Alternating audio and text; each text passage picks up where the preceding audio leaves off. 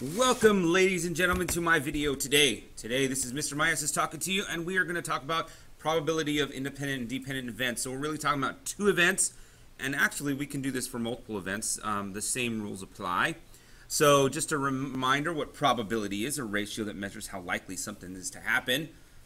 And the symbol we use is the P, parentheses, the probability of something happening. Independent events. Now, we talked about this a little bit already, but independent events are when one event doesn't affect the other event. So we'll take a look at what those are. We'll take a look at some examples. And a lot of times we'll see things that with or without replacement, right? If we replace a card back in, or we replace it back in, then we're not changing the amount of possibilities there are. When we don't replace things, we are changing the amount of possibilities when we pick our next whatever. So dependent event, that would be dependent when something has an effect on the next event. So when the first event affects the second event, we have dependent events. Let's take a look at some examples. So by the way, what we're going to do here is we're going to use what we call the multiplication rule of probability. So here's how it works.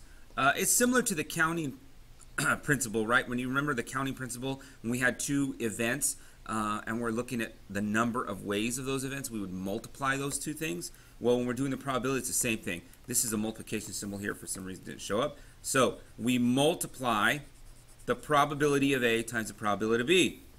Simple as that. Multiply the probability of A times the probability of B. It says following A. This just means that we have to really decide on what is happening here when we do our second probability. It makes a lot more sense than what is written out here. Just a side note, we do use some other terms. This is P of A and B, so we use this big, we use this upside down U. It's called an intersection. Okay, so I don't really like using the comma all that much. You see the comma, but I see the intersection a lot more. But that's because I'm an AP Stats teacher. So when I see probability, I think of AP Stats. So this is Algebra 2, a little bit simpler than AP Stats here. But you know, the same ideas. So if you can grab this and understand this idea, it's going to help you a lot in statistics when you go on in college or in an AP class. So let's go and take a look at what I'm talking about. Remember, this is probability is a lot easier than we think it is. We just really have to just not make it harder than it is, right? Don't make it harder than it is. Just think using common sense. And I know for a lot of us that's not easy to do, but we'll do our best shot at this. So let's take a look. A die is rolled twice. Okay, so we're going to take one dice and we're going to roll it twice. Find the probability that we roll a 5 and then a 1. Well, let's think about this for a second. If I roll a 5 first, and then I pick up my dice, when I roll a 1, does it matter what I rolled in the first time? Does this change? Does the probability change here depending upon what I rolled the first roll? It does not. I still have a 1 in 6 chance to roll a 1, right? So these events are independent because it doesn't matter what I rolled here when I rolled here. It doesn't change the probability at all. So what's the probability? The probability is going to be my first probability, the probability of getting a 5, times the probability of getting a 1. So what's the probability of getting a 5? 1/6. What's the probability of getting a 1? 1/6. What's that probability? 1/36. That's it. All right? And I know some of you are like, oh my God, fractions again. But listen, fractions are nice for probabilities. They're easy to work with because multiplication for fractions is not bad. But really when we're dealing with probability, we can have it in three ways. We can have it as a fraction. We can have it as a decimal. And we could have it as a percent. And either of these ways is acceptable when we're talking about probability. Just make sure you know that, remember that the probability can never be greater than 1, right? Okay, or less than 0 for that matter. A die is rolled twice.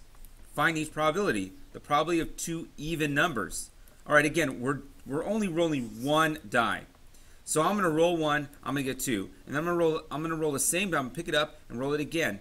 Again, these are independent because it doesn't matter what I got in the first one. It just matters what I get in each one. So what is the probability of getting a even number on the first term. So we're really doing this. Probability even and even, right?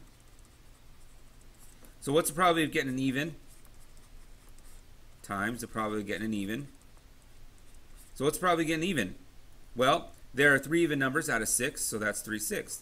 What's the probability of getting an even here? 3/6. So we got 1/2 times 1/2. The probability is 1/4. Okay, that's it. Now, if we were rolling 2 dice, that might be a different thing, okay? 2 cards are drawn from a standard deck. Find each probability if no replacement occurs. Okay, so which means I'm going to take the first card out. Okay, so this is what I'm looking at. I'm looking at a heart, the probability of getting a heart, and then getting another heart. Now, notice here, if I take out a heart from the deck, remember there's 13 hearts. All right, there's 13 hearts. I'm going to use right here. There are 13 hearts in the deck, 52 cards.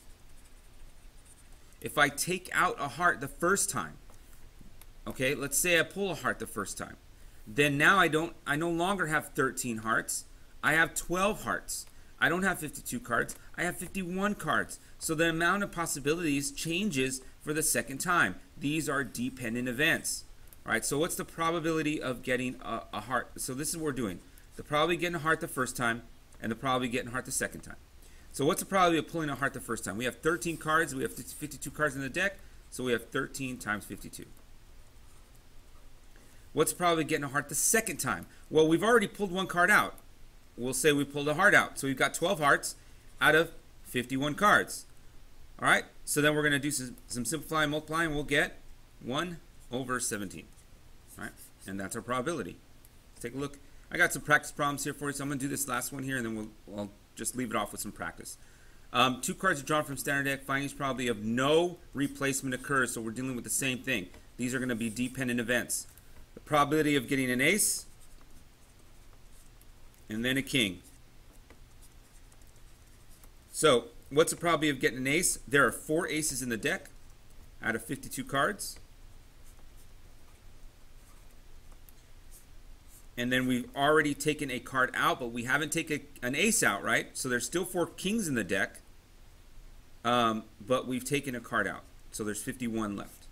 All right, so we got 4/52 times 4/51, which equals 4/663. Huh, wow, that's a crazy fraction.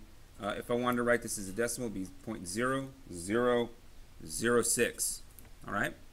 All right, here's some practice problems. So why don't you try this one? Remember, when I put on a practice problem, just pause it. Because when you pause it, then you have a chance to practice it and then start again and then see what you got. Okay? Because I'm going to go through these pretty quick. If you don't pause it, you're just going to get the answer. And, you know, some of you are like, oh, that's all I want is the answer. But you should really try it, okay? Here are the answers for this one. It's just that's the same one as we just did, right? Okay, here's another one. Ooh, 2 face cards. Face cards. Those are jacks, queens, and kings. Here's your answer. Okay. All right, so let's take a look at a couple more here. There are 8 action, 3 romantic comedies, and 5 children's DVDs. Well, that's similar to what I have in my house. Actually, this would be like, 35 children's DVDs. My kids just watch a lot of DVDs. Suppose 2 DVDs selected at random. So I'm selecting random with replacement. So I'm going to pick one, and then I'll put it back, and then I'll pick another one. Independent, right? So calculate the probability. What's the probability that I get an action DVD? Well, I got 8 action DVDs out of 6, 7, 8. What's 16? 16 total. So I've got 8 action out of 16 times. I'm going to put it back. So now I got 8 again. Still got 16. That looks like 1/2 times 1/2, which is 1/4. Man, this is easy stuff, right? This is not too bad. Hopefully you're thinking it's easy. If you're not, I'm not doing a great job here. 2 action DVDs if no replacement occurs. So that means we're not going to replace it back. These are dependent. Still got 16, right? Now I'm going to pick 1 action out. So I'm going to have 8 out of 16. Then I don't put it back. So I only have 7 left and 15 left there. All right? So what does that give me? Let's see. Give me 1/2 times 7/15, which equals 7/30. All right, that's the probability. If, let's say we want a romantic comedy and then a children's DVD, if no replacement occurs, so again, no replacements dependent, the romantic comedy is going to be 3 out of 16.